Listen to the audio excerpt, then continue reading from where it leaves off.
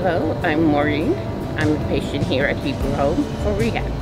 I came here to Heber Home a few weeks ago. I have a progressive disease that attacks the nervous system, and I lose movement in my hands and legs. So I came here for rehab after being in the hospital having a treatment. The rehab consists of PT and OT for me, and I absolutely love it. I love going on the exercise bikes. I love therapists.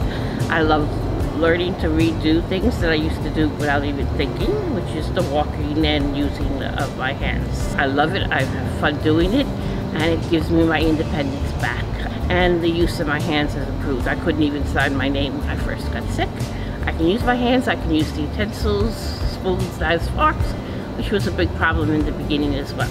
Okay. I have had several therapists work with me, both OT and PT, and they have been very intuitive to my needs, especially because I have big problems with balance, and it takes a lot of patience to just stand there and for me to get the confidence in them as well, and them to understand where I stand. So I'm walking more than 100 feet now with a walker.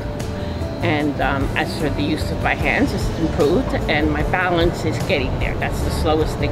It seems to come back for me, but it's better than it was. And it takes a lot of patience to do this job with me. I could be very good one day, the next day not be as good. You know, it depends on the day as well.